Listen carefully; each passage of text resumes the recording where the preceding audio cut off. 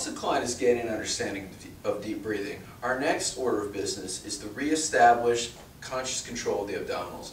Oftentimes, one of the main things we're trying to focus on with our clients is the ability to tighten the abs for support when we're bending over to pick things up, or just during daily life, during weightlifting certainly, but just, any time that the client is turning or twisting, we want our abs to tighten in order to provide a little bit of support, during daily life. So what I'm going to do to teach this, and kind of get that aha moment going on for our clients so they understand what bracing means, is to simply place one hand here on the stomach and one hand on the low back. Okay? What I'm going to ask the client to do is to apply pressure to the stomach, to press in, and then to resist that pressure by tightening the abs. Okay? A lot of the time you can say, I'm going to poke you in the stomach. What would you do if I were going to poke you in the stomach? All right? They're going to tighten their abs, and what's going to happen at the same time is they're going to feel the muscles of their back start to contract as well. So the hand is about here. Again, I'm applying pressure here into my stomach, and I'm feeling this brace activate. All right, what that is the muscles of my core are tightening around my abs, tightening around my spine like a weight belt to act in support and really to brace like we're talking about there. And with this, what I'm just going to ask the client to do is just hold for 3 to 5 seconds and release. Hold and release.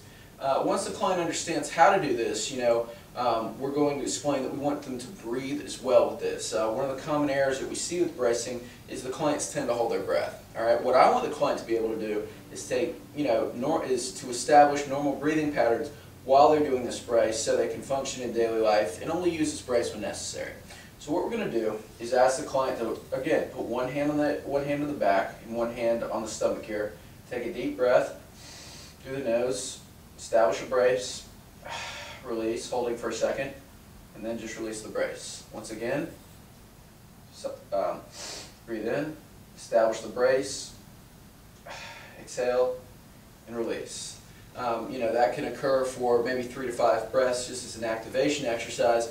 And once the client understands how to do this correctly, and once you work through that with them several times during a session, you can assign that as homework. That's something that they can do throughout the day, and you can explain that by bracing, they're actually, working to strengthen their abs through, generating a static contraction.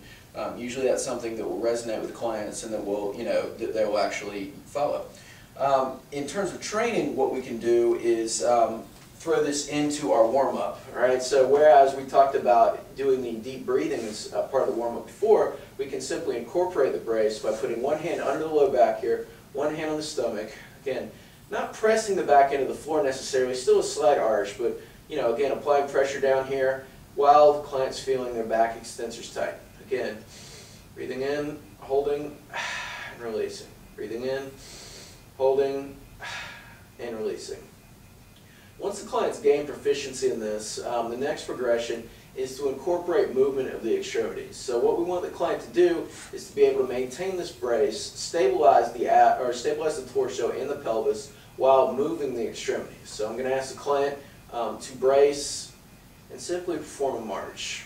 Okay, maybe 2 and release. Brace, march, and release. As you go along, you can simply add reps to this. Generally, we'll start with maybe 8 reps, 6 to 8 reps on each side. Add 2 per week.